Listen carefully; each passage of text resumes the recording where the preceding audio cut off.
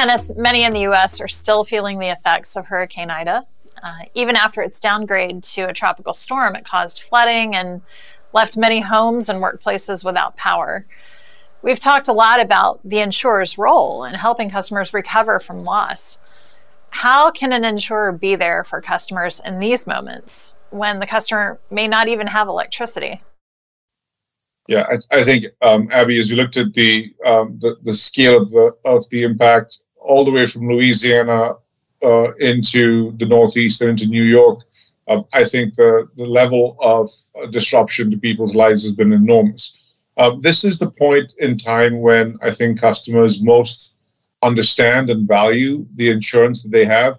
You and I have talked about in prior conversations about the fact that customers actually very often don't see the value in traditional insurance products. And it's because ideally, 8 out of 10 times, the customer doesn't file a claim in a given year. All of that comes to a sharp contrast to what people experience in these kinds of catastrophic events. In terms of insurer response, I think this is a time when the industry as a whole activates its entire network at an entirely different level.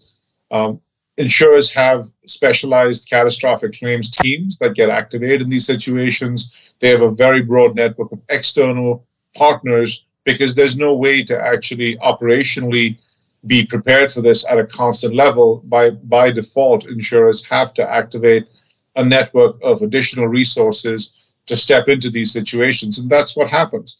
So really, there is a very large-scale operational response that gets ramped up extremely quickly, and that's what you saw with Ida or with any of these catastrophic claim situations. I think the most important shift, though, is the notion that the operational and the logistic response and the financial response is, of course, critically important.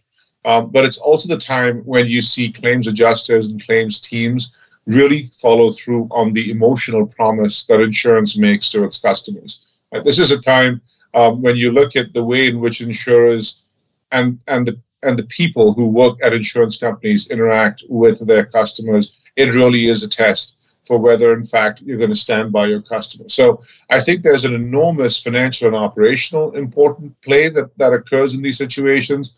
There's an equally, if not more important, emotional play that occurs at a time when a customer is, as you said, extremely vulnerable and requires assistance. And I think it's a time when I would argue insurers really step in and shine by responding on both levels.